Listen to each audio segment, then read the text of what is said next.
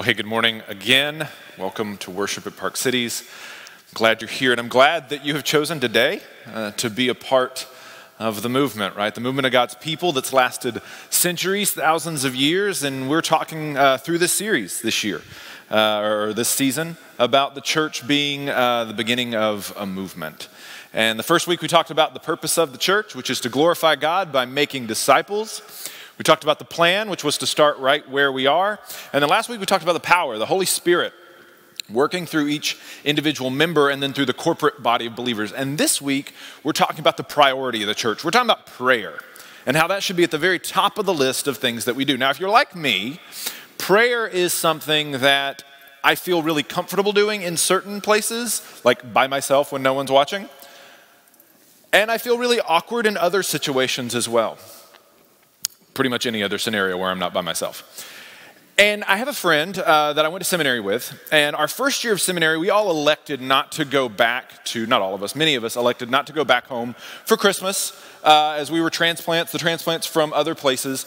We stayed here, and sorry, not Christmas, Thanksgiving. We did Thanksgiving here in Dallas just kind of as a group. And I remember we were sitting there, and it was one of those Thanksgivings where the anniversary of the JFK assassination fell right around Thanksgiving. And we were talking about how our parents' generation could say, hey, I remember exactly where I was when that happened. And somebody said, yeah, it's kind of like 9/11 is for my generation. We remember where we were. Now, my buddy is one of those folks that wants to get everybody engaged in conversation, wants everybody to feel comfortable and just feel at home. So he's one of those people that looks for conversation starters and icebreakers.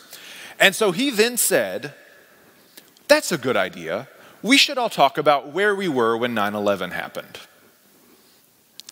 So at Thanksgiving, here we are talking about where we were in one of the worst days in our nation's history. And it was one of the more awkward Thanksgiving dinners I've ever had.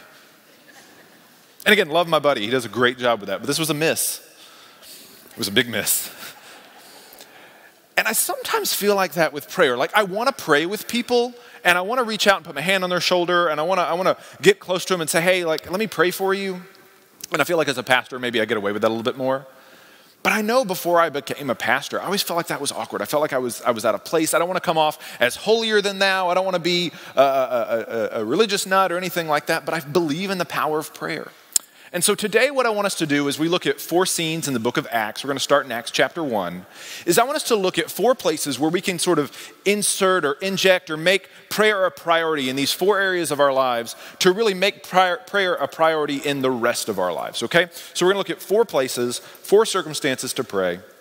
And the first one is to pray when we are waiting. Pray when you're waiting. Look at chapter 1, verse 12. We read this a couple weeks ago, but we're going to read it again. Then they returned to Jerusalem from the mount called Olivet, which is near Jerusalem, a Sabbath day's journey away.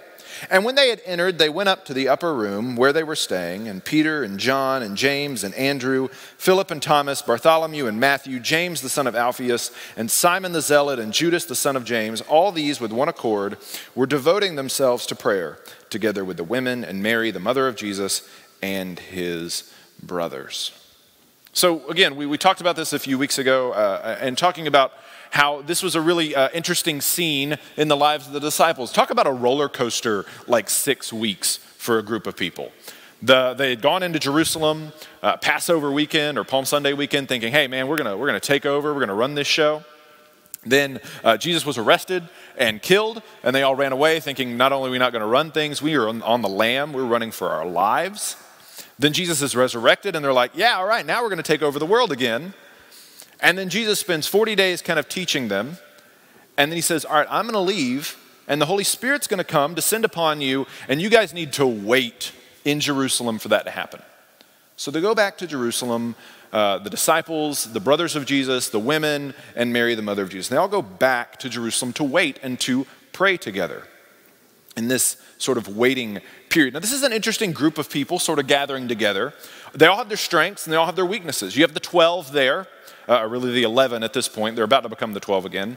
You have the 11 there, and they're disciples of Jesus. They were handpicked by him. At the same time, they kind of scattered whenever things got difficult. so there's a knock on them. The women were there, and the women were incredibly faithful. They were bankrolling a lot of Jesus' ministry, but at the same time, in that day and age, women were not viewed in the same way that they are viewed nowadays. And so they weren't in a position necessary of leadership in that regard. And then you had the brothers of Jesus, who probably weren't believers until they saw him resurrected. So that's a strike right there, thinking, man, they didn't buy in until it was like a sure thing. And so you have this interesting group of people that, and when you're waiting for something to happen, you ever been in a waiting room for like a long period of time with another person? You get kind of snippy, you get kind of tired of waiting for things to happen. This could have been a volatile situation. But instead what they do is they pray. They pray. And as we've said before, prayer is not or waiting is not a passive thing in the church. For a Christian, waiting is just not sitting around waiting for the next thing to happen. Waiting is an opportunity for prayer. Waiting is an active thing. Now we have this thing that we do, and I don't know where it came from, but we divide the sacred components of our lives and the secular components of our lives. The magical or the mystical and the mundane, we separate those two things out. And we don't like for them to interact with each other. There's a problem with that, though. Prayer, absolutely, is a sacred act. You are a limited, created being interacting with an unlimited, uncreated being. He's the creator. So I understand why that's mystical and sacred. At the same time, God recognizes that we are limited beings. What that means is God always condescends to engage with us. God always enters into the mundane with us. God always enters into the secular to interact with us. This is what the incarnation is. The Son of God puts on flesh to dwell amongst men. The sacred comes into the secular, the mystical into the mundane. And so prayer is always going to be this thing where the mundane approaches the mystical. And I can't think of anything more mundane than waiting. Waiting is so mundane. We hate it. We all hate waiting, right? Nowadays we have phones in our pockets and in our purses. We no longer have to wait. We can take our phones anywhere that we need to wait, right? So if I'm in an elevator ride, boom, my phone's out, right? You're in a waiting room, you're on your phone. People take their phones to the bathrooms, y'all. Some of y'all just feel weird if you're in the bathroom and you don't have your phone on. I got a little bit of a chuckle over there. That's somebody that knows what I'm talking about. We hate waiting. We hate downtime, empty time, so much that we try to fill it up with stuff. But if we're going to be people who pray, the margin, the space, the areas where we wait is a great place to start praying. So the next time you're waiting for something, whether it's like a micro thing, like you're waiting for a meeting to start, or you're waiting for your food to be delivered, or whatever it is, or it's a macro thing, like you're waiting on a spouse, or kids, or you're waiting on your kids to graduate, or you're waiting on a new job, fill that waiting with prayer. Make it an active waiting. Don't make it passive. We really need to change the way we view waiting. Waiting isn't just sitting around doing nothing. It's a time for prayer. So waiting for a meeting to start is now praying for your next meeting. Waiting for your kids to get out of school is now praying for your kids and for their school. Waiting rooms can now be prayer rooms, right? So before we move forward today, what I want us to do as we kind of look at each scenario to pray, I want us to spend some time in prayer, just brief moments in prayer. And what I want us to do is I want us to focus on what we're waiting for. What are you waiting for? On a large level, on a minor level? Maybe some of you are just waiting for lunch to start. Maybe you're hungry. You're having a hard time focusing. Pray about that. Pray about what God's doing in your life. So let's bow our heads, let's pray for a brief moment, and then we'll keep going. Just pray silently to yourself about what God is doing and what you're waiting on.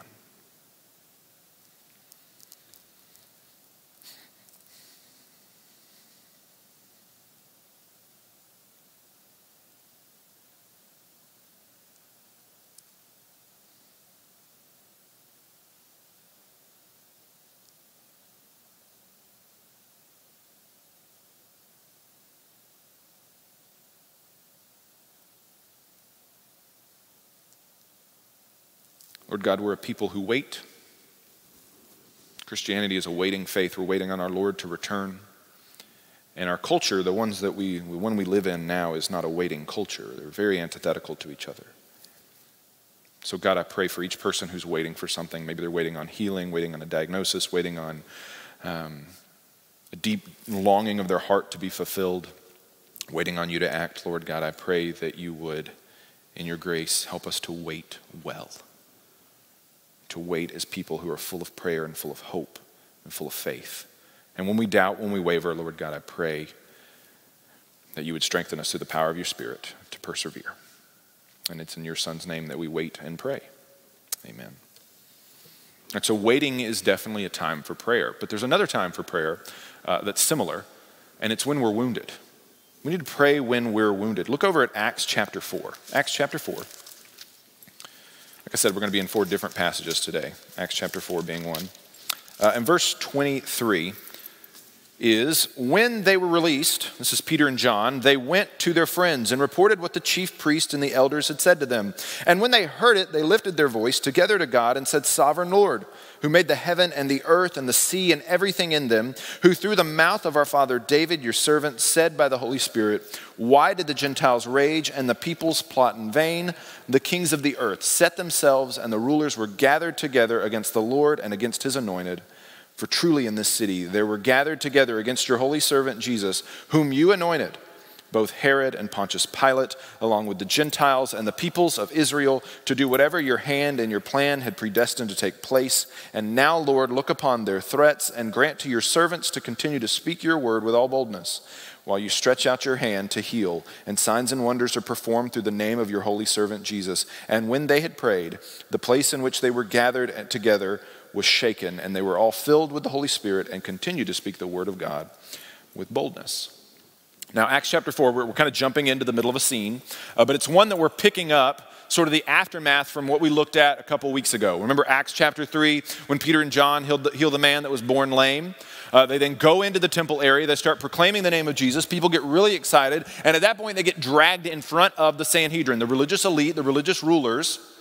And they ask them questions, they challenge them, they ask the man that was healed questions, and then at the end of all of it, they threaten them and say, hey, you need to stop preaching in the name of Jesus. And Peter and John's response is like, sorry, can't do that. We can't. We've been told not to, and we can't stop speaking about what we've actually seen and heard. That would make us liars. So they get threatened again, and then they get released. So nothing happens in a physical sense. The violence, the death that's going to hit the church is in a few chapters. But for right now, they're just facing threats. And I think they know what's coming. They're smart, they're intelligent men. They're able to look and see what happened. They know what happened to Jesus. When he ran afoul of the religious leaders, they tried to kill him, and they did. So they know what's coming, so they run back and they tell their people what's happened. They tell the church what has happened. And they enter into a time of prayer. They enter into a time of prayer.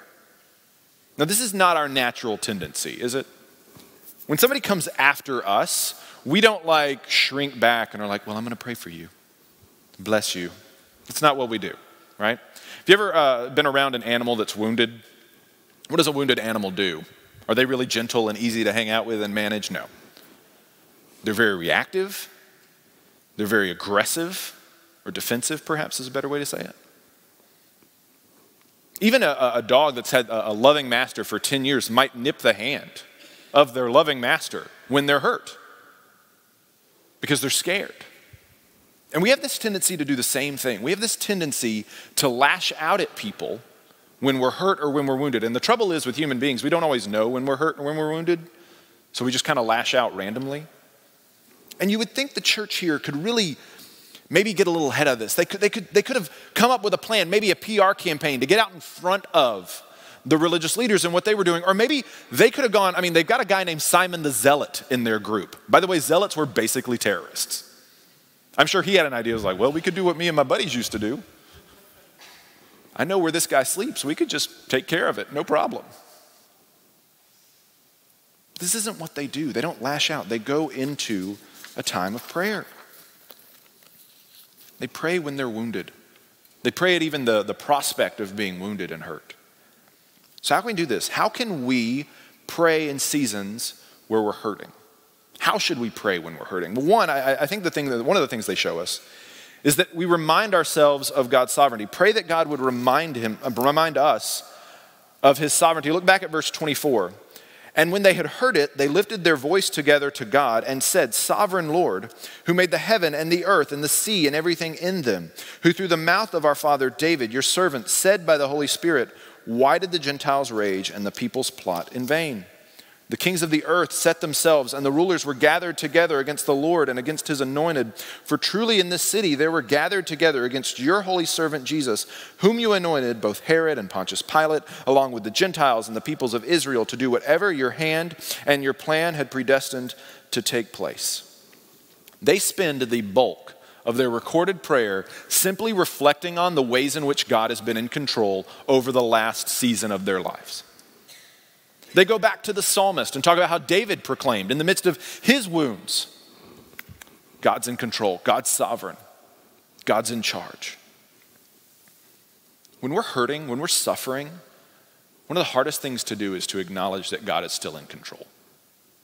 Because that's when our doubts creep in. That's when our concerns, we think God doesn't care, God seems far off. And so prayer becomes this place where you can go and you can proclaim what you actually believe. Because we can't base what we believe off how we feel at any given moment. Our emotions, even if you're the most steady human being in the world, your emotions can affect how you perceive what's going on. And so when we pray, it's a proclamation. It might not even be like, Lord, I don't feel like believing this right now, but this is what I believe. There's an expression that I dearly love. It's don't doubt in the darkness what you heard in the light. And so walking through the darkness is an opportunity to proclaim the light. And as you do it, guess what? You find yourself, no, I actually do believe this. I'm hurting, but I believe it. So as you're suffering, spend time reflecting on God's sovereignty, his control, and proclaiming it. And if you're having trouble believing it, bring in brothers and sisters in Christ to help you walk through it and proclaim it for you and with you as well. So to be reminded of God's sovereignty. Another thing that we can pray during seasons of suffering, that I think they do as well, is that we wouldn't take the easy way out. Pray to not take the easy way out. Look at verse 29. And now, Lord, look upon their threats and grant to your servants to continue to speak your word with all boldness. So remember, they were threatened not to speak anymore in the name of Jesus. Now, if they had done that, persecution over, problem solved. We keep the whole Jesus thing on the DL, we're okay. Don't have to worry about it anymore. But it would have been the easy thing to do. It would have been the disobedient thing to do, right? When we're hurting, when we're wounded, suffering compels us to feel good. We want to feel good. We want to feel right again. We want to feel like how we used to feel. And so we self-medicate, right? Alcohol, it's a good one. Not a good one like to do, but like one that people commonly do, sorry, not what I mean. Alcohol is one that we turn to, right? People turn to drugs. People may turn to Netflix and binge watch just to numb the pain. It's an escape. This is where pornography and other addictions come into play, right? When we're hurting the most, that's when we're the most vulnerable to taking the easy way out and kind of letting go of our morality for just a while so we can feel good again. And the disciples here pray, Lord God, do not let us take the easy way out. Even if it's tempting, even if it makes us feel good, that's not worth losing what we've gained. It's not worth it. Keep us strong, strengthen us, help us to feel right. To enter in, Lord Jesus, enter into our suffering with us. Let us feel how you feel about it.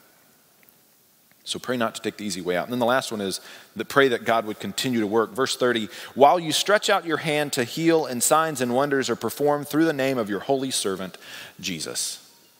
You see, this is something that they were really excited about. Jesus was healing. There were miracles being done. The Holy Spirit was working amongst the people. And they were like, Lord God, no matter what happens, keep doing what you're doing. Keep the miracles happening. Keep the Spirit of God continue on the move. Keep the church growing no matter what else happens. When you go through a season of suffering, it is something that God can and will use to refine you, to make you more in the image of Christ, to grow you into the person that he's designed you to be. Don't waste your suffering. Don't look back on a season of suffering because you ran from it, you hid from it, you tried to avoid it. You self-medicated. Don't waste seasons of suffering when those are times that, while difficult, and as a church, we want to walk through those seasons with you. But while they are difficult, they are fruitful seasons to grow deeper and richer in your faith than you've ever grown before. So I know that many of us are suffering, and I get that. So we're going to spend a little bit of time in prayer about what we're hurting, what's hurting us, and pray these things. Pray these things, and let's all pray it together.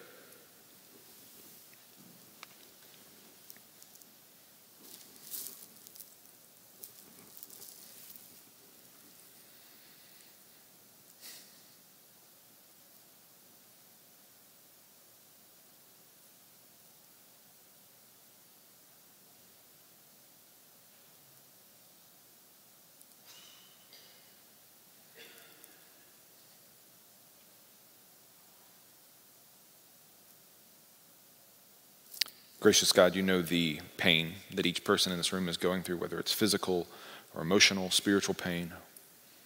And Lord, you are in control. You are sovereign over everything.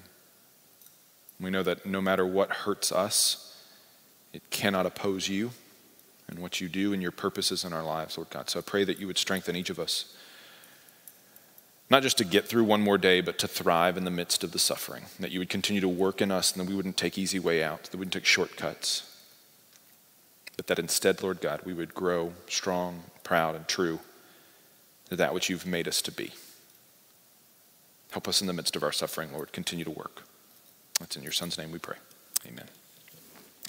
So we talked about praying when we're waiting and when we're wounded. Let's talk about another season when we can pray. It's praying when you're growing. Look over at chapter 10. Chapter 10, verse 9. The next day, as they were on their journey and approaching the city, Peter went up on a housetop to about the 6th hour to pray. And he became hungry and wanted something to eat. But while they were preparing it, he fell into a trance and saw the heavens opened and something like a great sheet descended, being let down by its four corners upon the earth. In it were all kinds of animals and reptiles and birds of the air. And there came a voice to him, "Rise, Peter, kill and eat." But Peter said, "By no means, Lord.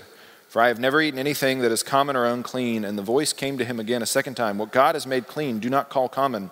This happened 3 times, and the thing was taken up at once into heaven. So this is one of the most famous stories in all of Scripture. And why it's famous is because the Word of God is about to go from just being kind of a Jewish Samaritan thing to being a thing for the Gentiles too. God's people is about to encompass everybody on the planet that follows Jesus. And so a man named Cornelius had a vision from the Lord. He's a Roman centurion, and he's told to go get Peter, and Peter's going to explain everything to him. So this is all going on, and while Peter's hanging out, he doesn't know this is happening yet. He's hanging out at a friend's house in Joppa, and he's hungry, and so he goes up on a rooftop to pray, which is really wise on his part, because I know when I'm hungry, I get hangry. So I'm going to remove myself from being around other people until dinner is ready. It's a great idea, great tactic on Peter's part. Just something maybe you can use in your own personal life there. So he goes to pray.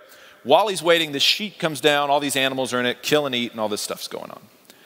What's happening is Jewish people had food laws, and they still do. They have rules about what they can eat. And it separates them from those that are not considered God's people. And what God's saying in this passage is no longer is there going to be this separation between us and them. God's people is going to encompass everybody who believes in Jesus. Now, this is a massive change. Peter says, "I have never eaten anything unclean in my life," which means about 30 years he's been ingrained. You don't eat anything wrong. This is a big change in his life. As a 37-year-old myself, change is hard. I'm set in my ways. Change is difficult, and it is definitely a time for prayer. When change is coming and you see it coming, rather than resisting, rather than grumbling about it, rather than being angry about it, because we all get that way, it's a time for prayer. It's a season for prayer. Prayer is essential when you're going through times of change. Now, there's not something specifically in this story that tells us how we should pray when we're going through a season of change. One of the things I will point out is Peter's not fasting here, okay? He's just hungry. He hadn't eaten since breakfast. But that does bring up the point about fasting. Should we fast? Yeah, absolutely we should. I think it's a good thing to do.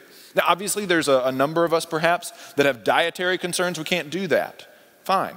Find something else to fast from. Fasting is important. It's helpful when you're praying. The first Monday of every month, we fast as a church. We started doing this recently. I participate in it. I hope you do as well. Skip a meal. Skip 2 meals. Go sundown tonight. Go dinner to dinner. Eat your dinner tonight, and then don't eat anything again until dinner tomorrow.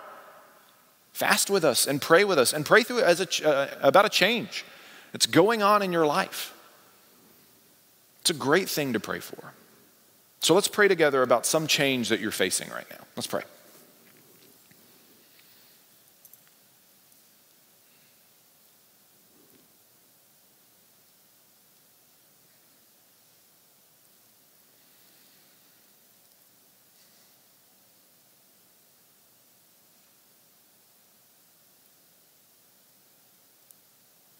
Gracious God, this year has been a year of change. Everything's kind of different than they've always been, and then things are constantly changing again. When can we do this? When we can do that? It's just been different. And so that doesn't set apart all the normal everyday life changes and growing that takes place in each of us. And so, Lord God, I ask and pray that as we change and as we grow, Lord God, I pray that you would superintend and guide our growth, that we would grow up into the things, the people that you desire us to be, the creatures, the image bearers that you want us to be. And I pray that as we change and grow, we wouldn't grumble, we wouldn't kick, we wouldn't scream, we wouldn't be difficult. But I pray, Lord God, you would show us how it is that this is good and fulfilling. And I pray that you'd give us wisdom as we grow and change. Change for change's sake isn't always the best thing. And so, Lord God, I ask for wisdom, and I pray that you would guide us through seasons of change in our life. That's in your Son's name we pray. Amen.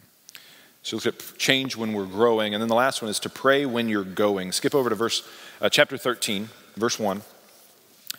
Now there were in that church at Antioch prophets and teachers, Barnabas, Simeon, who was called Niger, Lucius of Cyrene, Manaen, a lifelong friend of Herod the Tetrarch, and Saul. And while they were worshiping the Lord and fasting, the Holy Spirit said, "Set apart for me Barnabas and Saul for the work to which I have called them." Then after fasting and praying, they laid their hands on them and sent them off. So the book of Acts is moving its focus from Peter and Jerusalem to Saul and kind of the rest of the Roman world. This is Paul, and him and Barnabas are about to go out on their first missionary journey. And so the church at Antioch is laying hands on them, which is a way that we even still do today of identification, saying, hey, these are our people, and we're committed to supporting them.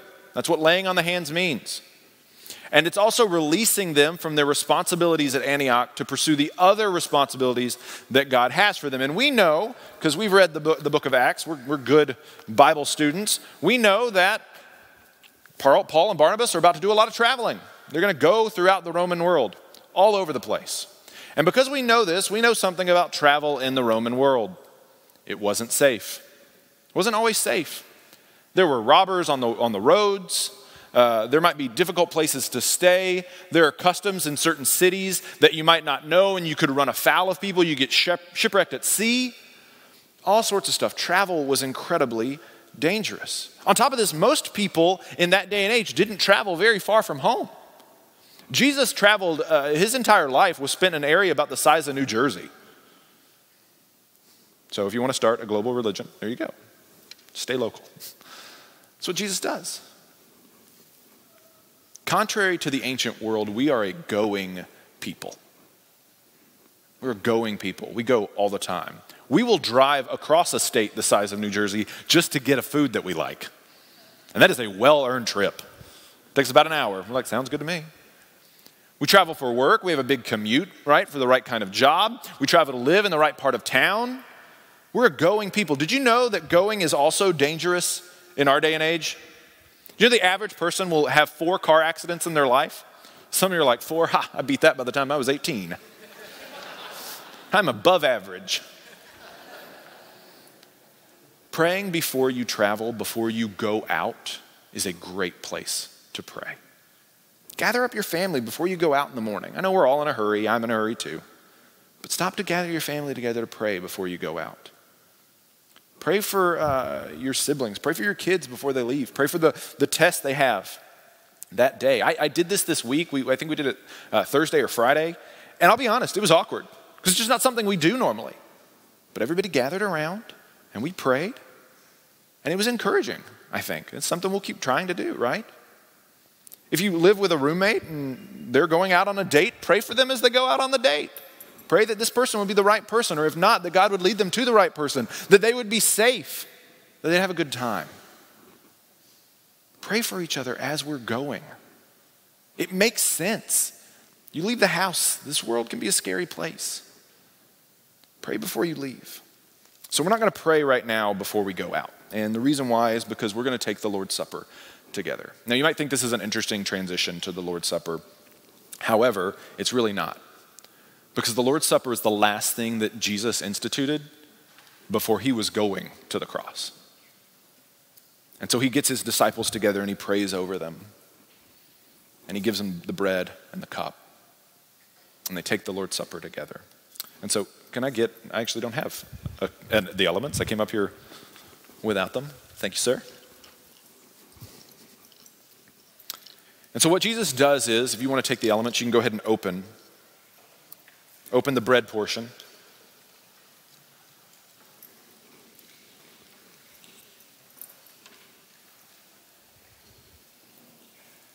And what I think is cool about what Jesus does is he is obviously focused on the cross. It's his mission, right?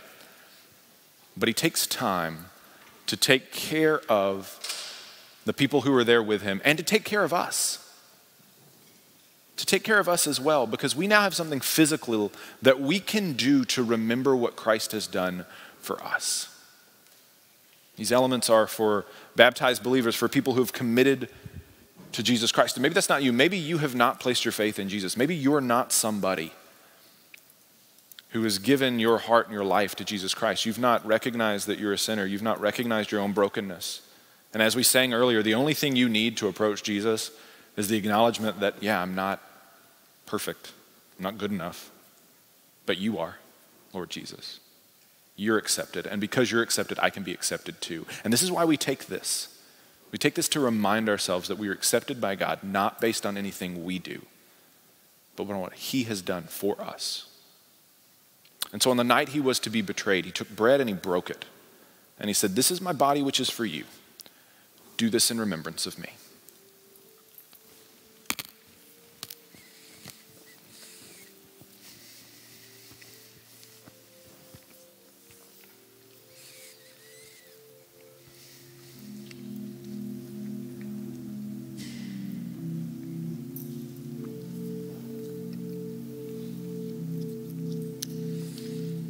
And in the same way, he took the cup. You can go ahead and open that too. And he blessed it. And he said, "This is the new covenant which is made in my blood. And every time you do this in remembrance of me."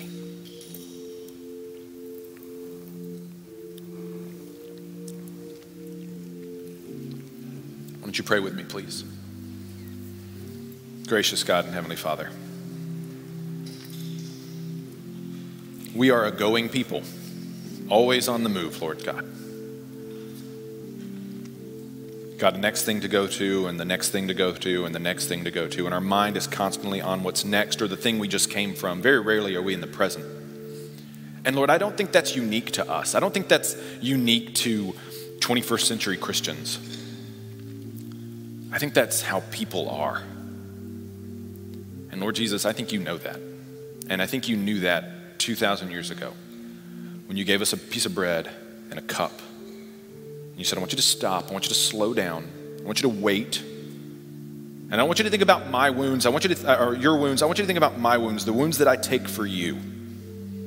The wounds in my hands and in my side. And think about all the ways that if you put your faith in me, I'm going to grow you and change you and mature you into this person that you were always created to be. And so I want you to stop going for a minute. And I want you to remember. Remember my wounds. Remember how much I love you. And I want you to do it often. And so, Lord Jesus, thank you. Thank you for giving us real physical things we can do with our physical body that you've rescued and redeemed, and that one day you will resurrect to remember all that you've done for us and all that you will do. And it's in your great name we pray.